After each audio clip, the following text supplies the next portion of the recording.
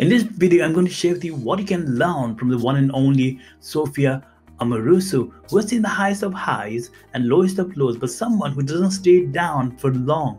She worked as a campus security host to survive while she was working on her eBay store, pivoted and turned out into a globally recognized brand called the Nasty Girl, made it really big, wrote a best-selling book.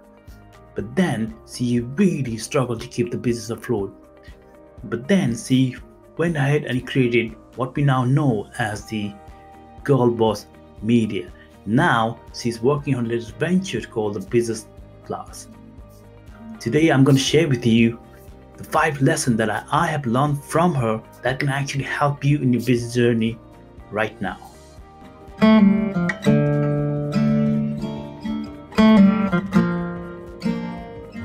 Hi, I'm Shishir. I'm a visionary money coach for female coaches, consultants, and industry experts who want to significantly generate more income from the business steadily but sensibly without having to sacrifice their family time moments.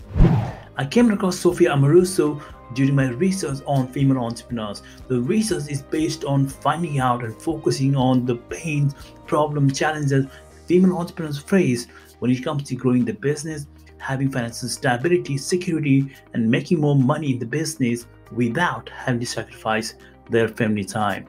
So when I first came across Sophia Amoruso, I featured her on my Instagram on the Woman I Admire series. Since then, I've been thinking about featuring her here on YouTube, as well as share the lessons that I've learned from her that can actually help you in your business journey. So I'm going to share with you 5 lessons that I've learned from her that can help you in your business journey and help you to move forward in your business faster. If you haven't subscribed to the channel yet, go ahead and do that right now and hit the notification bell so that you don't miss out on future new videos which are published every Tuesday at 4 p.m. GMT. Now let's go through the lessons learned from Sophia Amoruso. Lesson number 1: money looks better in the bank rather than on your feet. It relates to how we view money in the business.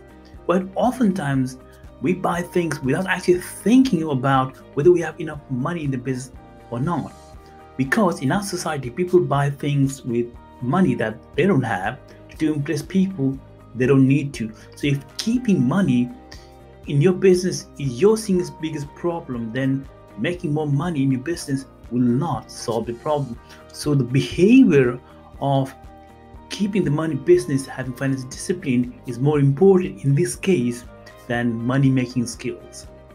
In one of the research I conducted with a female voice coach, and she said to me she would rather spend £150 on a new pair of boots rather than making some tweaks to her website, a landing page, or doing some Facebook ads, because that would make her feel good instantly.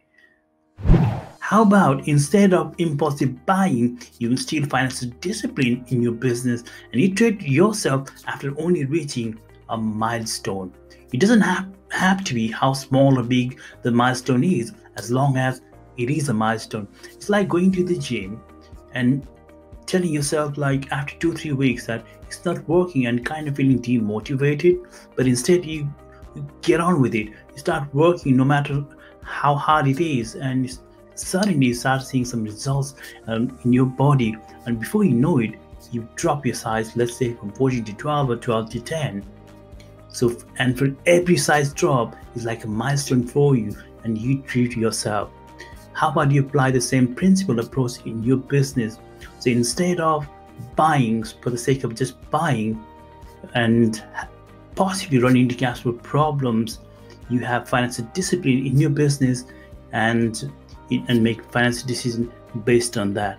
So lesson number 1: the money looks better in the bank rather than on your feet.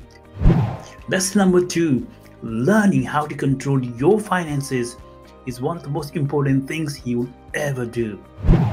Most female coaches, consultants do exactly the opposite.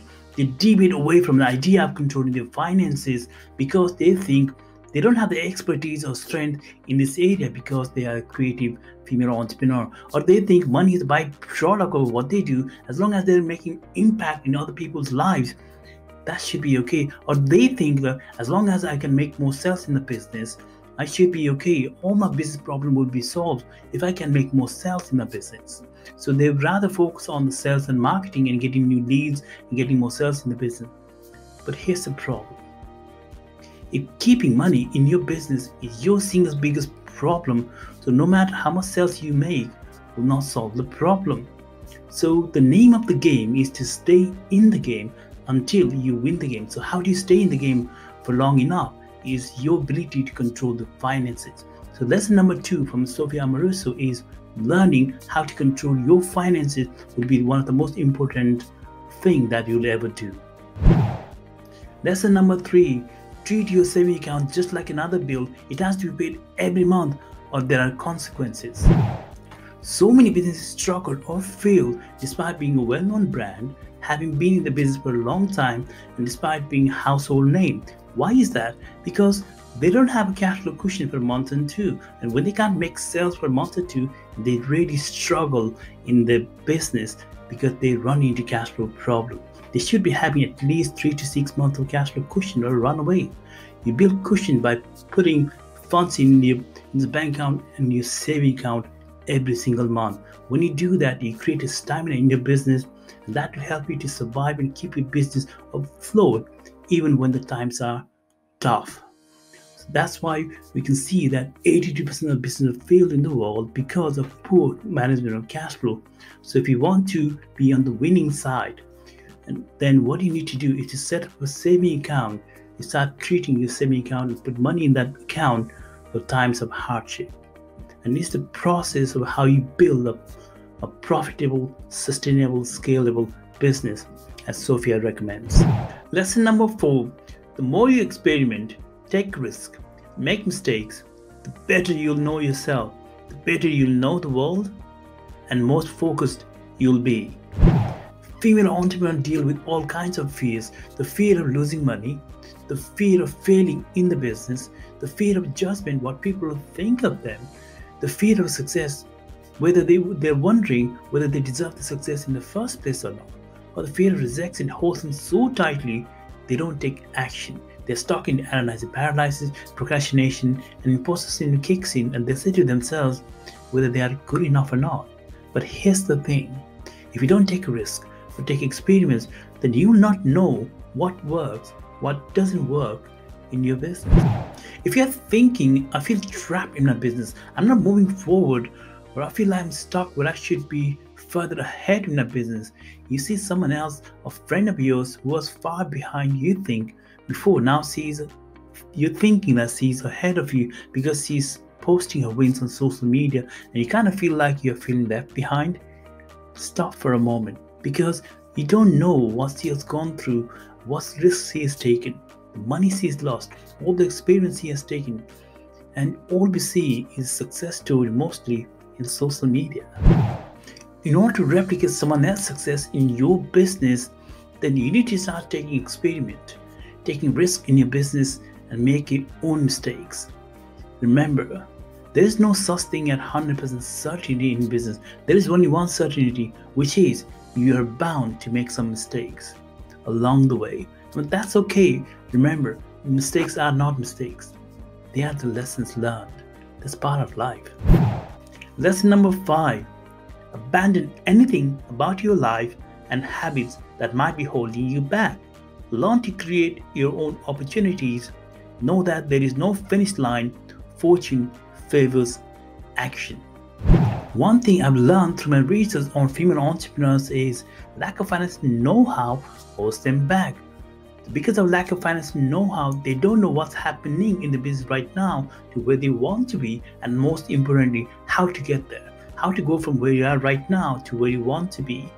And this is the big problem. But there is a bigger problem than this, which is not creating habit of educating yourself. This is so crucial if you want to build a successful business, that you learn about the things that you're not good at. So learning and gaining knowledge are so crucial for your business as well as personal growth.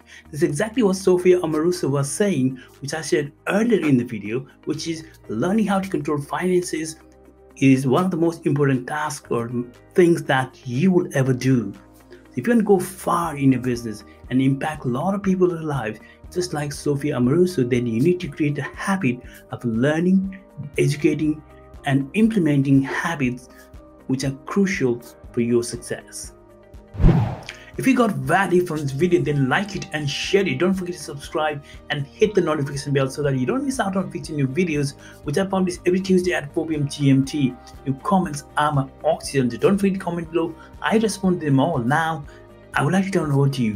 Which of these lessons resonated with you the most? Let me know by leaving a comment below.